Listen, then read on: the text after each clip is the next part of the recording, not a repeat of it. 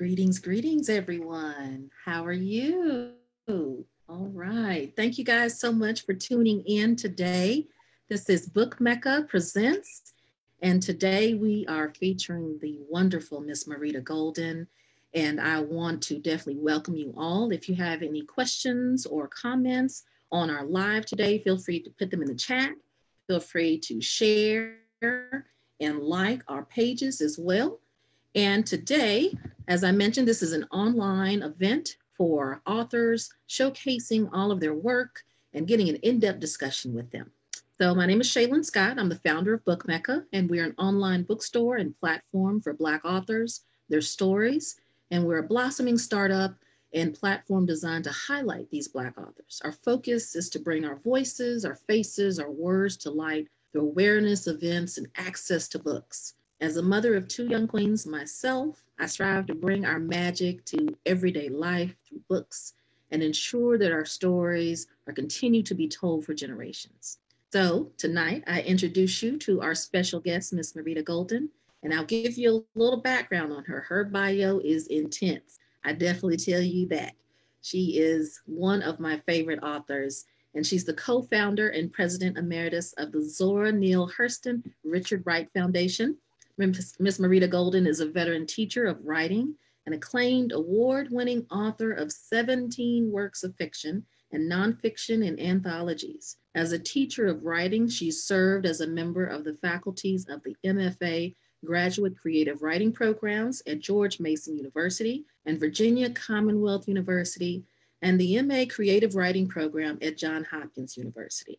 Some of the books and novels that she's written is The Wide Circumference of Love, one of the ones we'll be talking about today, After and the Edge of Heaven, and the memoirs, Migrations of the Heart, Saving Our Sons, and Don't Play in the Sun, One Woman's Journey Through the Color Complex. Her most recent book is the anthology, which she edited, Us Against Alzheimer's, Stories of Family, Love, and Faith. And she's the recipient of many awards, including the Writers for Writers Awards, presented by Barnes & Nobles, Poets and Writers in Fiction Award for her novels, and she's also been awarded by the Black Caucus of the American Library Association. So thank you again for joining us, Ms. Golden. It is my honor to have you here, and everyone here is on a live definitely is giving you a round of applause. So thank you. Thank you for the invitation. Okay, so let's dive right into our conversation here. Before we do, I want to make sure that everyone on our live is good to go and has any questions at all. Let us know. Okay. All right, everybody's good. So let's get started here. So you have a very impressive career and you've inspired so many and shaped so many writers today. Have you always had a desire to write, or did you have a different vision for your career coming up? Well, I think I sort of came out of the womb as a writer. I had all of the personal characteristics that make a writer. That is, as a kid, I was insatiably curious. I loved to read, and I was always writing something. I was always writing a poem or a story. And then I had the good fortune to be raised by parents who conspired, I think, to make me a writer, even though they were not really aware of that. My mother gave me an enormous amount of self-confidence about writing. In fact, when I was 12 years old, she told me I was going to write a book one day. And my father would tell me stories at bedtime about famous people from the African and the Black past. So that as a young kid, I grew up hearing stories, and I learned what a good story was. So that my father was my first writing teacher. Love that. I love how it's ingrained in you and it came from such a young age. You don't see that a lot. There are a lot of families I know who, I'm looking at your library in the background, who don't have a library like that, or who have always wanted to have a library like that. So I love that they encourage you early on. So let me ask you a question about growing up too. So when you're writing your stories and you've written so many great ones. Who did you look to as your mentors or your motivations behind your writing? Well, I think initially, I don't know that I had mentors. I just had a lot of questions um, about the world. And what I learned from my parents was that it was okay for me to ask questions and that I should expect that those questions would be answered by somebody. And that if I was the only person who answered those questions by writing something, then that was okay. So that I didn't have any mentors per se until I was probably in college. But by then, I'd been writing for quite a long time. My natural curiosity and my desire to be part of a larger conversation and to be creative, to create something in the world was what drove me for a long time. And it wasn't until I was in college in the late 60s, early 70s, which was a great time to be a young Black woman in college because the whole world was opening up in terms of opportunity for Black people.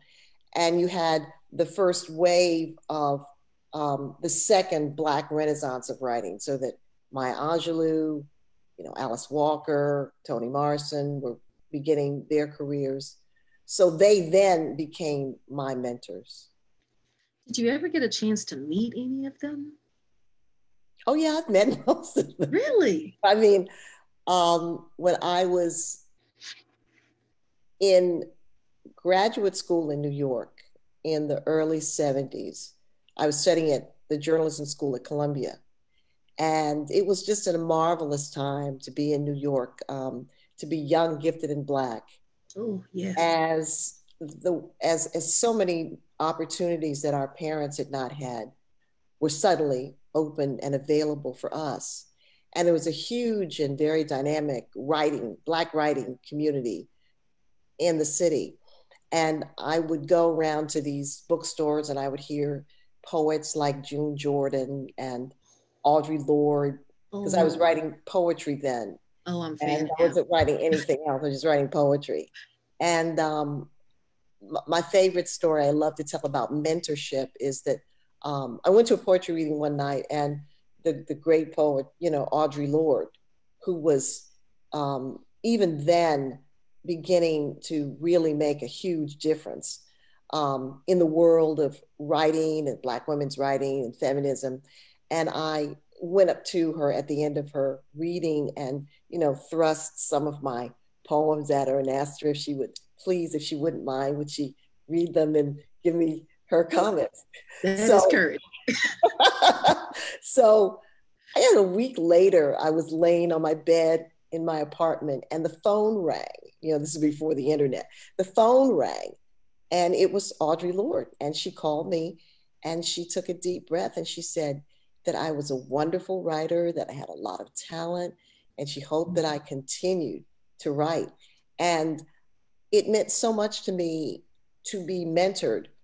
June Jordan was very encouraging, and a lot of people encouraged me. And so I was mentored very generously. And so I learned from that to do the same thing. So mentoring writers is kind of in my DNA. I love it. It gives me back something. But so I've interviewed Toni Morrison, had lunch with her. I know Nikki Giovanni. Because to some extent, even though they were older than me, I was sort of right behind them. And they were both mentors and colleagues. And through my work with the Hurston Wright Foundation, I've gotten to meet everybody from Richard Wright's daughter to Zora Neale Hurston's great niece. Wow. So it's been a very rich life that my writing has given me. I bet. Now, if that is not the most encouraging thing that will motivate you to write, it's having someone like Audre Lorde say, yes, continue writing, and having such influence from such great writers loving what you're doing. Oh, I love everything. Now, tell me a little bit about your work with the foundation. What's your role? Well, I'm now no longer actively involved, but I'll tell you a little about the founding. It was 1990, and this was a period when I had done my I had done Migrations of the Heart. I'd written my 3 books, and Terry McMillan was, all over. And so there was a very vibrant Black literary scene. At the same time, there were all these MFA programs, graduate programs in universities around the country where you could get a degree.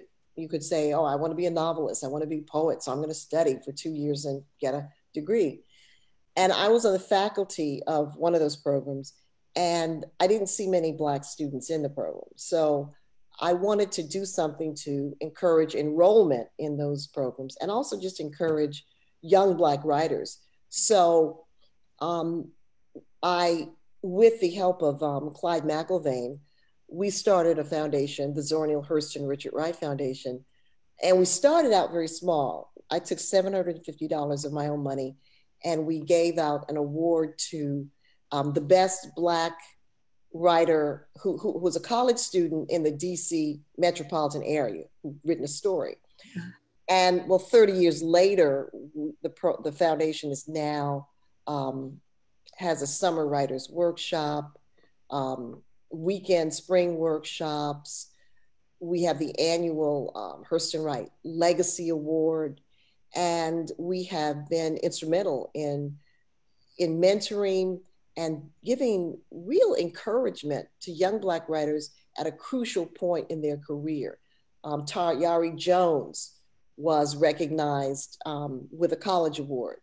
Wow. From the Hurston Wright Foundation. The current #1 bestseller on the New York Times bestseller list is written by a young woman who won the college award when she was in graduate school, Britt Bennett. So it's been very, very satisfying because a lot of times these writers are on the campuses of schools where they're not getting a lot of support. Mm-hmm. Even in their writing classes, they're writing stories that if they're in a classroom full of white people, they may not understand the stories. They may not get the support. So to get it from the foundation means a lot. And I have to put in a plug here. I have to say that anybody who's listening who's a fan of Black writing, who wants to know about Black writing, you should go to the website for the Hurston Wright Foundation. In October, we will be having this is our 30th anniversary year. And I think we deserve a round of applause. 30 years. Yes, 30 years. To be around. And also that I was able to step aside. Clyde and I were able to step aside and a new generation of leadership take over. And they're doing a great job. So in October, we generally have October, the Hurston Wright Legacy Awards. And I can't tell you, imagine the Oscars for Black literature. Oh. Imagine a room full of beautiful Black people, all who are published writers. Imagine a room where these writers have come from Canada, from Africa, to sit in that room and be recognized. That's the Hurston Wright Legacy Award every year. It's just extraordinary. And so this year, because of the pandemic, of course, it will be virtual. But we recognize the best writers in fiction, nonfiction, poetry, as well as college writers. So working with the foundation meant an enormous amount to me. It gave me a sense of community, and it allowed me to create community for other Black writers. That is beautiful. I definitely want to plug that for sure. Everyone who's listening, go to the website, follow them. Their content is amazing. You see some of the writers who have won. I think I have the majority of the books that they've written now. So the writers, do they come back and do they give back to the foundation? Oh yeah, they come back and they teach writing workshops. They do readings for us. they contribute, they support us in a variety of ways. Yeah, definitely. Speaking of teaching, you're a teacher as well. So, what do you teach in the colleges, or what is your specialty? Well, my teaching in the college realm is I don't do that anymore. Previously, I was teaching at Virginia Commonwealth and George Mason and other colleges. Right now, I am, for the past several years, I've been doing my own workshops and having a great deal of fun. The great thing about doing my own workshops is I can talk about writing in a way that I want to talk about it. I can talk about the spiritual nature of writing. Um, and also I can be open to people who might not find themselves in a university setting. A lot of times in my workshops, I'll be working with people who are in their 50s, in their 60s, who for years have wanted to write and finally have given themselves permission to write. Mm-hmm. And these are often extremely talented people. Um, they've been holding these stories inside. And so what I do in my workshops is I say that I don't teach them as much as I create an environment where they can release the writer inside of them. So in my workshops, there's everybody there. Someone who's 30, someone who's 60, someone who's writing a novel, somebody who's writing a memoir. And since the pandemic, I've been doing online, virtual, which I found to my surprise is a lot of fun. I was one of the last people, I have to admit, to go online. Really? I kept thinking, oh, Oh, now. it won't be as intimate. But then in 2019, no, in 2018, I finally said, I'm going to do this. And it was so much fun. I really like teaching in my pajamas. No. Oh, hey, that's the best part. No one should see from the neck down here Right, what's going right, on. right. I love it. Now, why do you think there are so many there are, especially now, there are a lot of people who are getting into writing now and trying to use it as a space, but what do you think it is that's holding people back from writing their stories? You spoke about the one lady who took years before she even decided to really write. What Well, is keeping people? but I don't think today people are being held back from writing. I think that, I mean, it's just amazing how many people are writing, and that's for a number of reasons. Um, a lot of it is some of it's political and sociological. One of the things that the civil rights movement, the women's movement did was it broke down the idea that white guys were the only people who had something to say.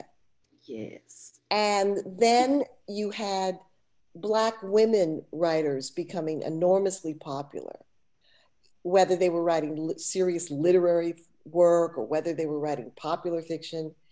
And then you had the ability to simply self-publish quite easily, which years ago was really a big deal. It was hard to do, it wasn't reliable. But in the last 30 years, people can have a manuscript and for a couple of $1,000s, get a reputable company to produce a really good looking book. And so it's relatively easy now to get published.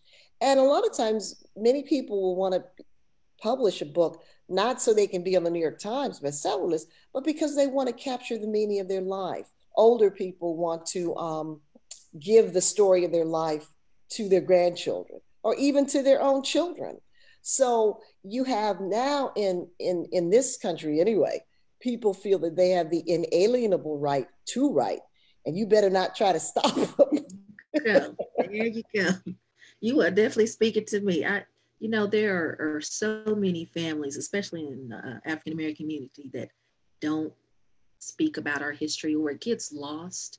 It gets buried with our grandparents pass away and all those that are holding on to those stories. So the thought of us writing down our history, even just for ourselves, I love that.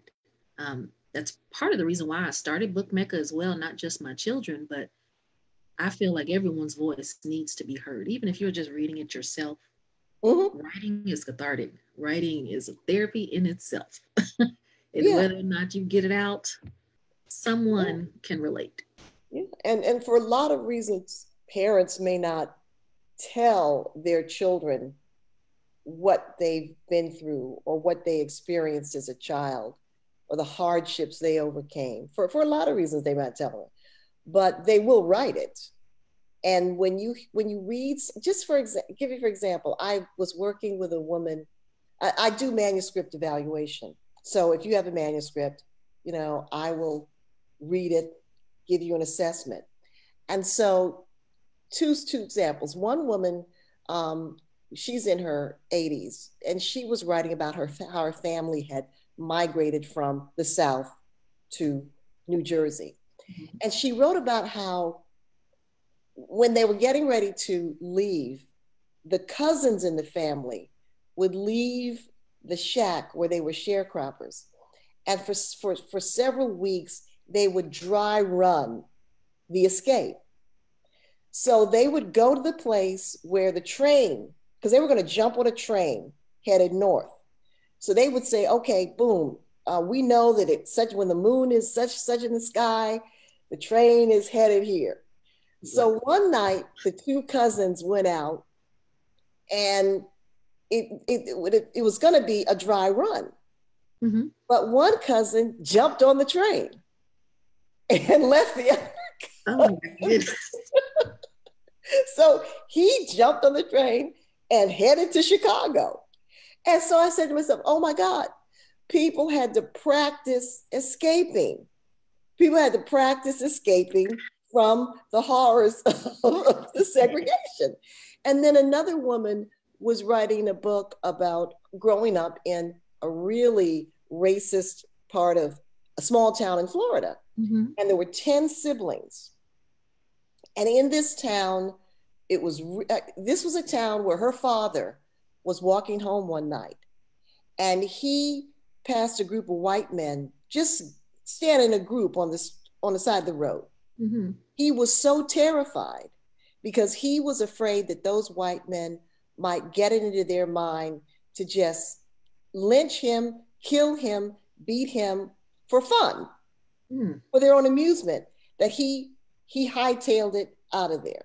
And she told the story of how out of 10 siblings, only 2 finished high school, because in that town, there was no high school for the Black kids to go to. They had to, at the 8th grade, drop out of school and start working. Now think about what that means for the Black community, how that cripples the accumulation of wealth, how that cripples the accumulation of expertise and knowledge, so that out of her 10 siblings, 8 of them will never go above a certain level. So when you read stories like that, written by your grandmother, you say, oh my God, this is what it has meant. So these stories are very important, very, very, very precious to have in the world. I want to read those stories. I want to read them too. They're like, what book is that? I want. Which brings me to another thought too, with especially the memoirs and the nonfiction stories that are written. I love reading those. But the fiction novels that are out there, sometimes I get lost in the characters and I don't want to leave the characters alone. Right, exactly. That's a good sign. They seem so real, which brings me to your book that I read, The Wide Circumference of Love. When I found this book, I'm big on Instagram. So with all you bookstagrammers out there, this was floating around. I mean, on everyone's page for months, just read the book, read the book. I got the book and I read it twice. That's how much I loved it. And I'll give you just a little, this is just my own fan out moment, so bear with me here, but I fell in love with it because this story takes a really tough and emotional issue, Alzheimer's. And it brings in love and a true to life, detailed story with a family unit that you can relate to. I mean, everything. And just for you readers or you viewers who are out there, I'll give you a little background too. So, little stats. Alzheimer's Association said that it's an emergency public health crisis among African Americans. This is a silent epidemic. They found that Blacks are twice as likely to develop Alzheimer's among other races, and is the fourth leading cause of death among older African Americans. So this is not just your grandmother's disease. This is not just something that happens to a small percentage of our population. This is a huge issue that's going on. And so the way that you touched on just one family's story and how they dealt with it. So the first thing I saw was your first chapter starts with my birthday. So I was like, hey, good sign. The second one is, I swear it was written for me. You have both of my grandmother's names in here. Eunice Benjamin is my grandmother's name on my dad's side. Nadine is my grandmother's name on my mom's side. Alzheimer's runs rampant in our family. And Sean's struggle with dyslexia as a youth is what my kids have dealt with. And so it was from the beginning of the story to the end. What is your inspiration when it comes to character development? Are you pulling from others? Are you pulling a little bit of the characters you?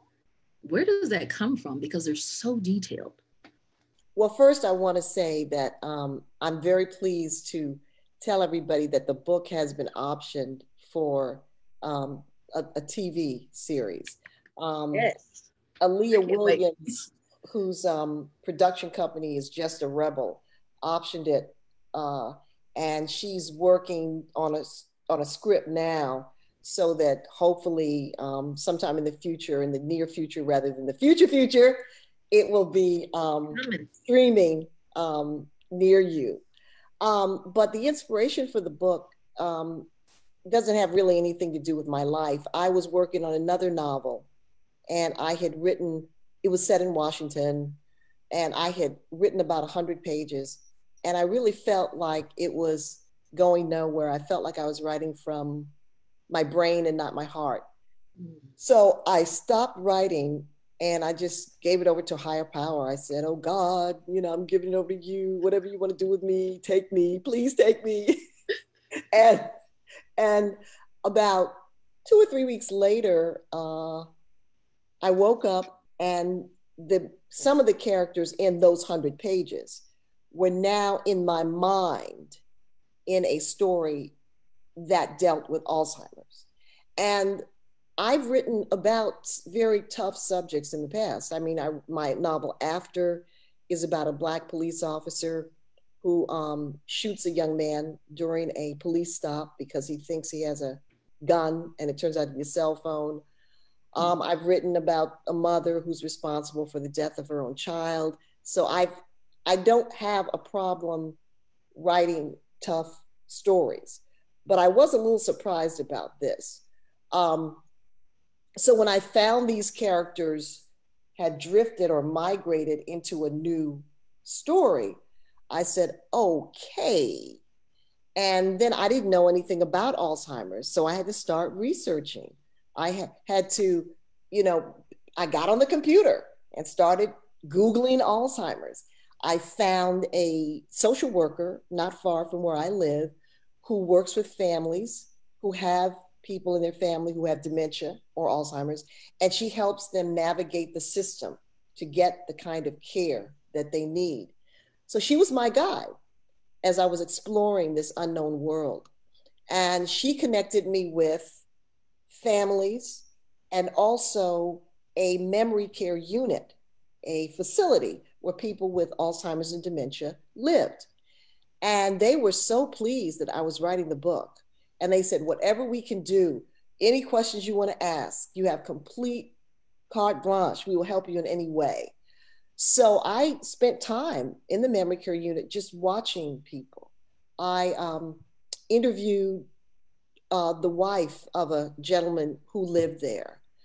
I read a lot, but in the final analysis, these characters were fictional and they came from my imagination. Mm-hmm. And yes, pretty much every heroine that I write about is a little bit of me. Just as most painters will tell you that when they paint, every character in their painting looks a little bit like them. So pretty much the main female characters have some of my characteristics. But I knew that I wanted the family to be a middle class or upper middle class family so that they weren't struggling with money, mm-hmm. so that we could deal with other issues. So the issue is, the premise is, a marriage can survive, love can survive and grow even in the midst of something as challenging as Alzheimer's disease. And it challenges and changes the nature of the love between the husband and wife and the grown children and the father. And then after I had done the novel, I thought, okay, I'm through with that.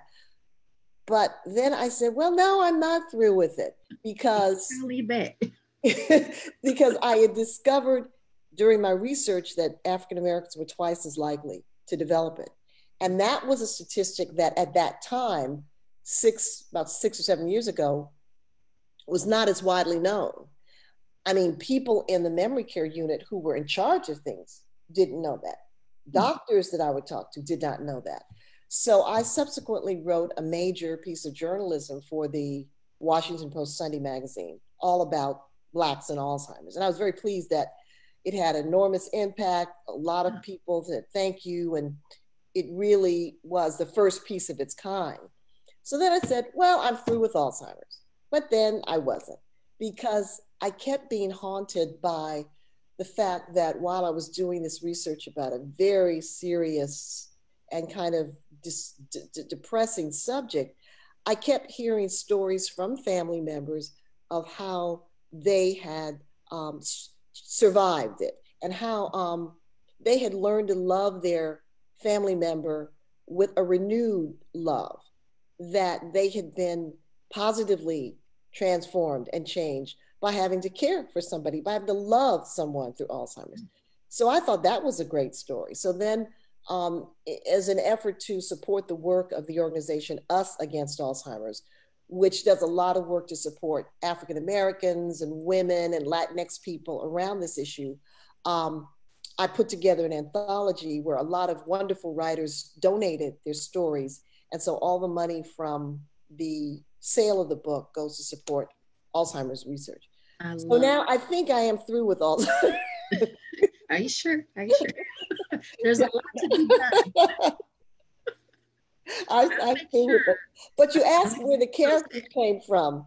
And like, for example, the character of Sean, the son, yeah, he's inspired by my son. Some of the issues that he has with his parents are some of the issues my son had with me. He's dyslexic because it's important when you're creating a character that the characters have to have a wound. Readers don't bond with characters around how strong and beautiful they are. They bond with them over how vulnerable they are, how unsure or uncertain they are. That's how we connect. And so I was at a party one night and I had begun thinking about dyslexia and what it would mean for him to be in a family where everybody was a super achiever, but he had dyslexia and was really, really challenged by it. So I met a woman at the party who had dyslexia. And we talked for an hour, and she talked about how dyslexia for men, it's often worse than for females, and many of the challenges that people with dyslexia have. So I left that party knowing that he was going to be dyslexic. So when you're living in the world of this story that you're creating, there are no coincidences. Everything sort of falls in place. You meet all the people you need to meet. So I worked on that book for about, I'd say about 3 years. Yeah, about 3 years.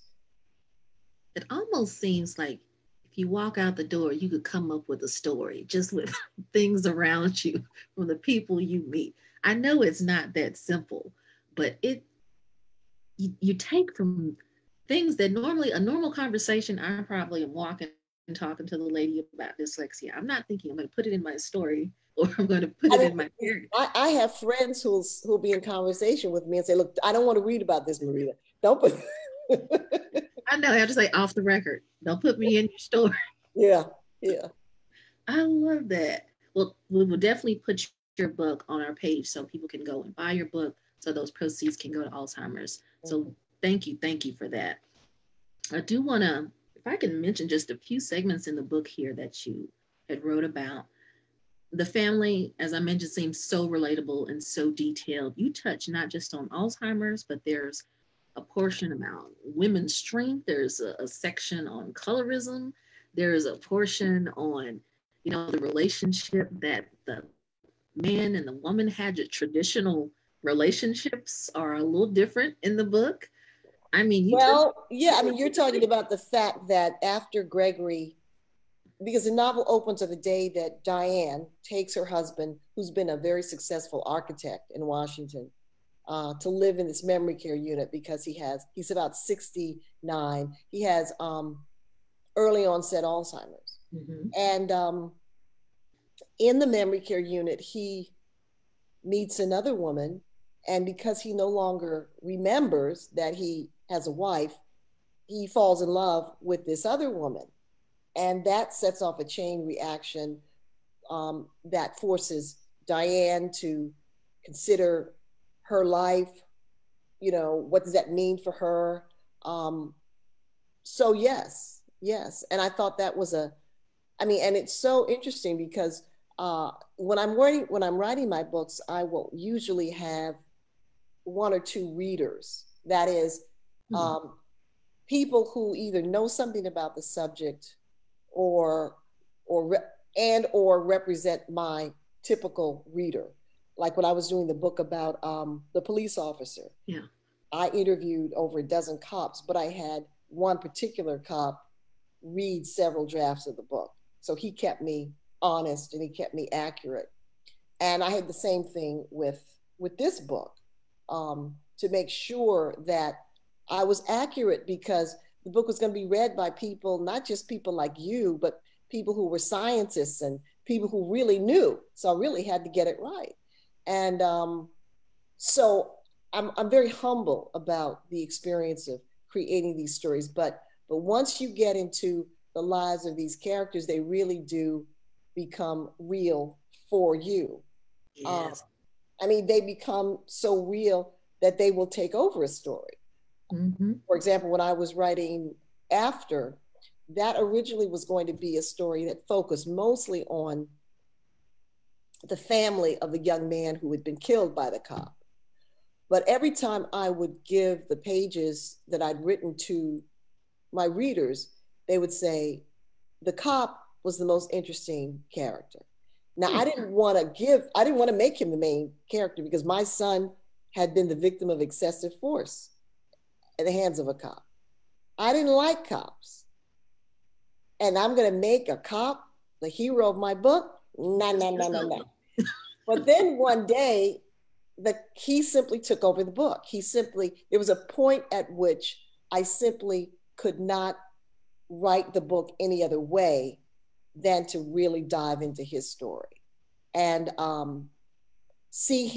had to see him not as a cop, but I had to see him as a man without his uniform on. Talk about living through your characters and just being so entrenched.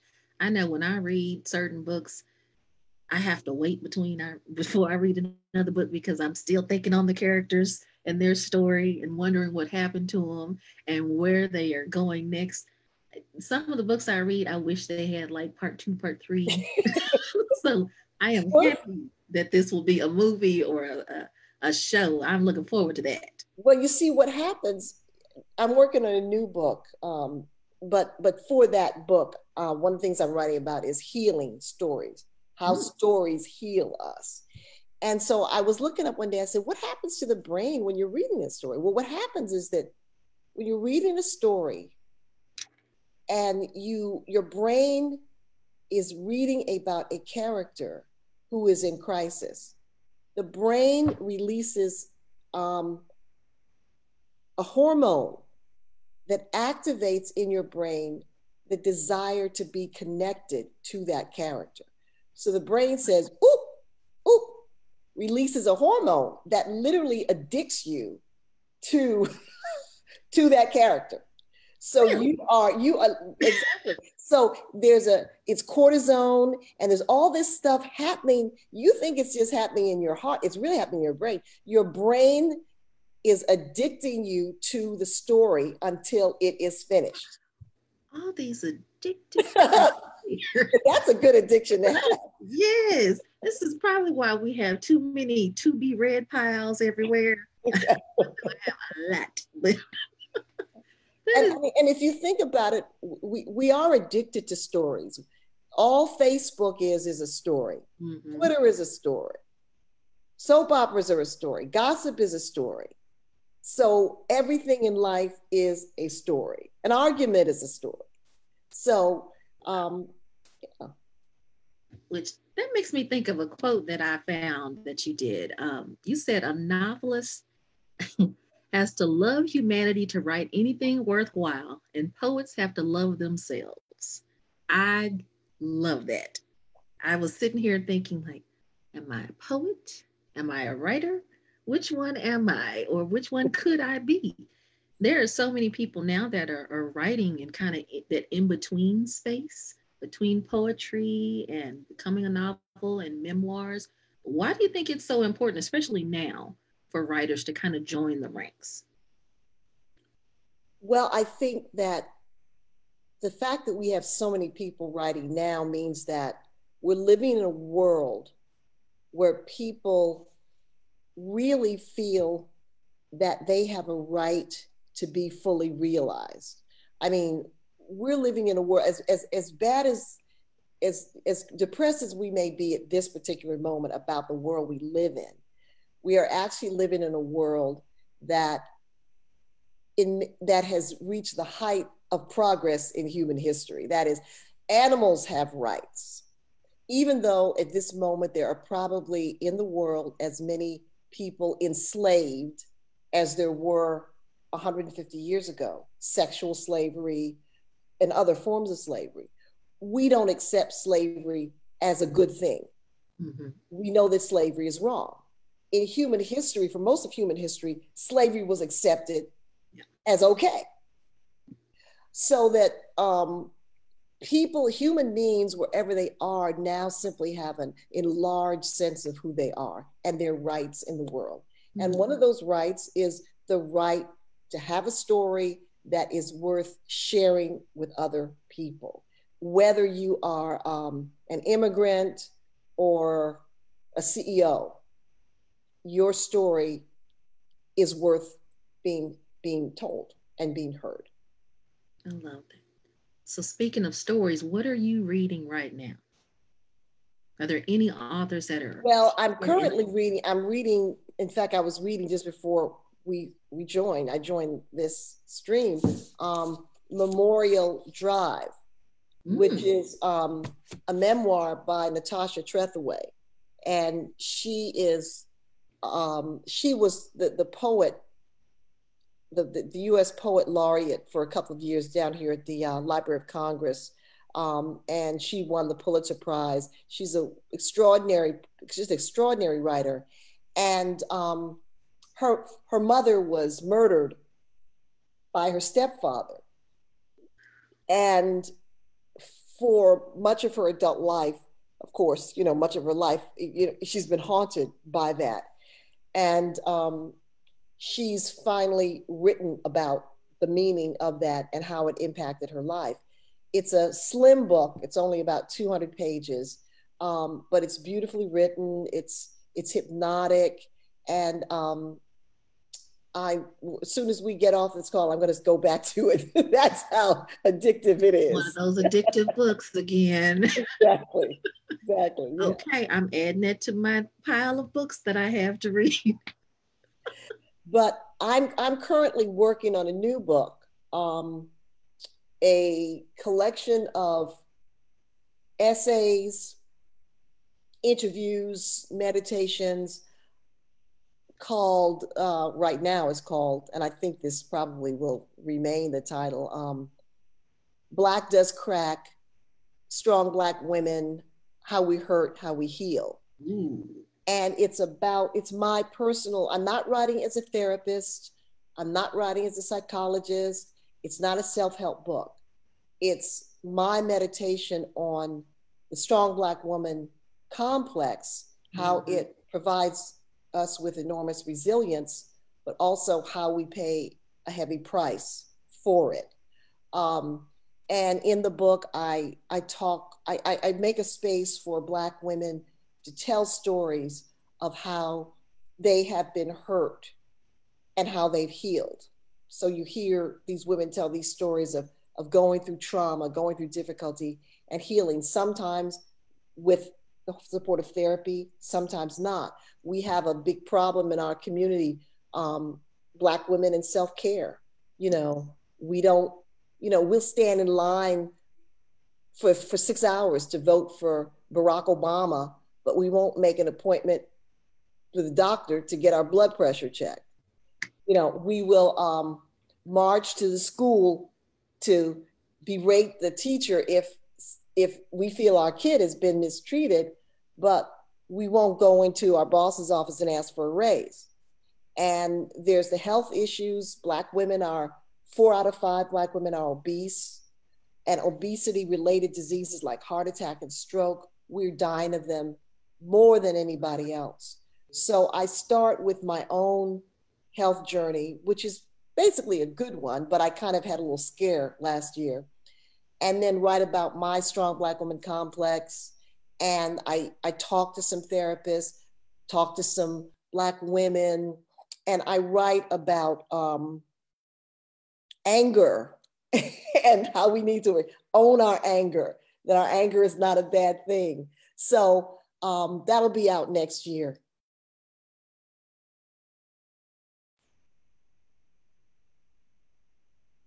Oh, I can't wait. Well, as soon as it comes out, please let me know. Oh, I will. I definitely want to know. Okay. I have so many questions, but so little time. My mind is just going everywhere here. One thing I did want to ask you is, I saw this on, I'm not sure if it was a bio or if it was a write-up on you, that you are a literary activist. What do you mean by a literary activist? What does that mean? Well, by creating the Hurston Wright Foundation, that was an expression of literary activism. So that I have spent a lot of my career not just writing, but engaged in institution building, engaged in activities that would create a broader range of opportunities for Black writers. So that's what being a literary activist has meant for me. That's definitely goals for sure. That's goals for me. If I can be any type. You've done so much, and my hat goes off to you for sure. And I know everybody who's on our live and who'll be following, we'll make sure to share all the video with everyone here. But what would you like your legacy to be? Is it just your writing? Is it the foundation? Or what do you want to be remembered for? If there was any epitaph, I would like to say, she gave herself away. Meaning that I tried to give myself away to people through my stories and through creating community wherever I was. So that I would like to be remembered for my writing. I'd like to be remembered for the work with the foundation. I'd like to be remembered as someone who was compassionate and caring. And I'd probably like that to be the first thing that I was remembered for. I hope so. Well, that is beautiful. I know we don't have a lot of time and we'll end here, but I do want to make sure that everyone who's on our live and who's viewing knows how to get in contact with you, how to find out where your books are. If you're not buying a book on Book Mecca, which you can, bookmecca.org, you can follow us on our Instagram page as well as our Facebook page as well for follow up. But you can also go to maritagolden.com and that will be listed to make sure that you can purchase all of her works. I even got your anthology Gumbo, which I love. Okay. That one has all kinds of goodies in there. On my website, there's a link to Amazon to purchase any of my books in the bookstore. And if you go to the website and you sign up, I'll get your email, so you'll be added to my listserv. Great, great. Well, thank you again so much. Thank you. This was so much fun.